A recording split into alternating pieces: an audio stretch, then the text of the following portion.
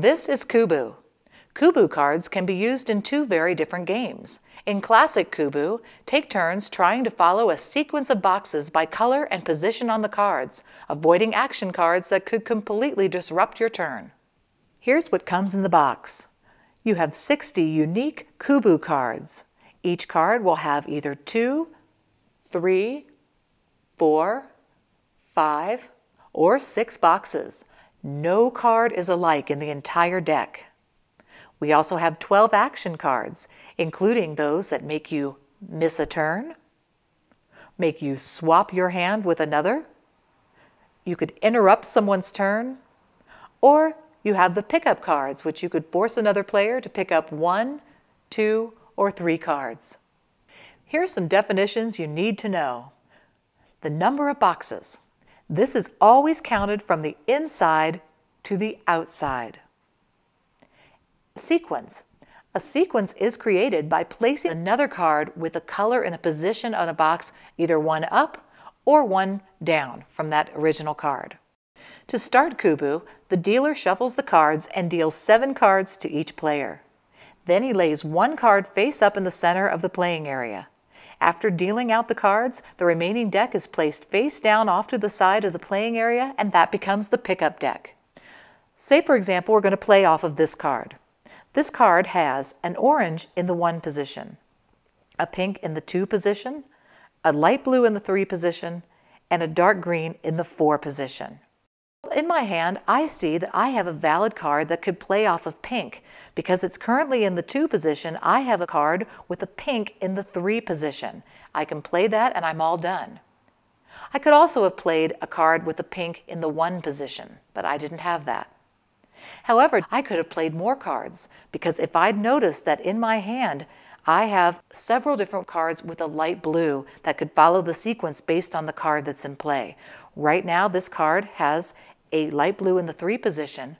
I have one that has a light blue in the 4 position. I also have another card that has one in the 5 position, and I have a card that has a light blue in the 6 position. I missed my chance to play 3 cards. I only played 1 when I played the pink. So an important tip, try to choose the box with the best color and position to enable you to put down the greatest number of cards in your hand. When it's your turn, there are 3 main actions that you can do. You can play a color sequence card, you can play an action card, and if you can't do any of those, you have to pick up a card from the pickup deck. Let's talk about the action cards. We have Miss a Turn.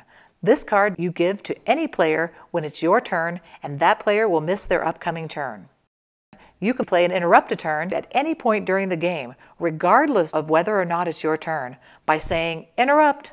The player whose turn is interrupted doesn't get to put down any more cards. Here's a tip. This card is best used to interrupt someone playing a long sequence. Finally, we have the Swap card. This card you give to any player when it's your turn. You trade your entire hand with a player of your choosing, and this finishes your turn. Here's a tip. Use this if you see a player is almost ready to go out and you're stuck with a lot of cards. You can make them swap cards with you.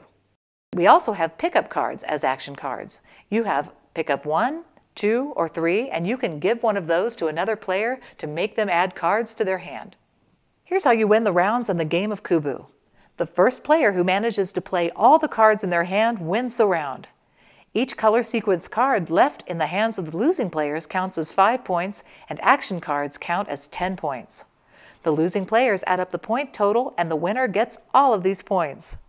You keep playing rounds until the first player gets to 100 points, and that one wins the game. And that's CUBU, where visual illusion leads to confusion.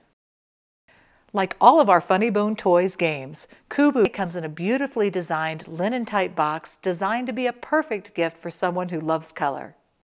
Funny Bone Toys makes games and toys that use good design to stimulate creativity and give your brain a workout while having fun.